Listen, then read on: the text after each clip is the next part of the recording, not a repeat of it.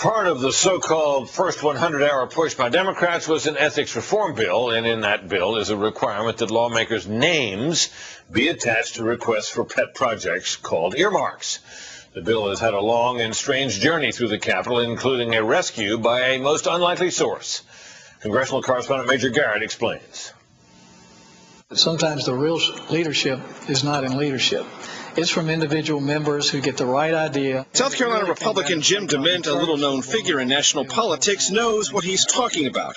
He's responsible for inflicting the first major defeat of this new Congress on Senate Majority Leader Harry Reid.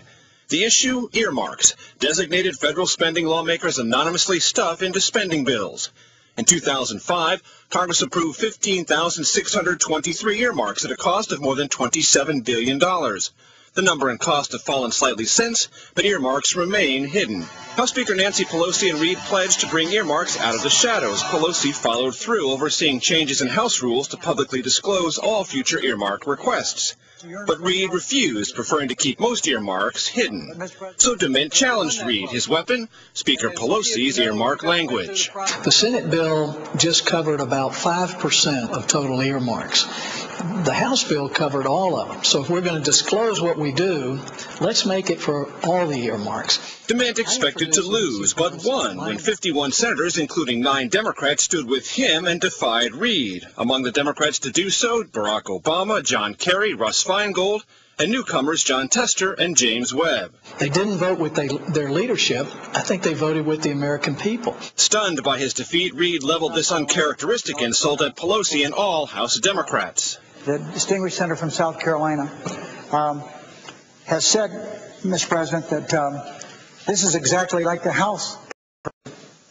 I say to my friend, that's one of the problems I have. Because I frankly don't think that they spent the time on this that we have. What could provoke Reid to break so quickly and so visibly from Pelosi? Earmark reform advocates say they think they know.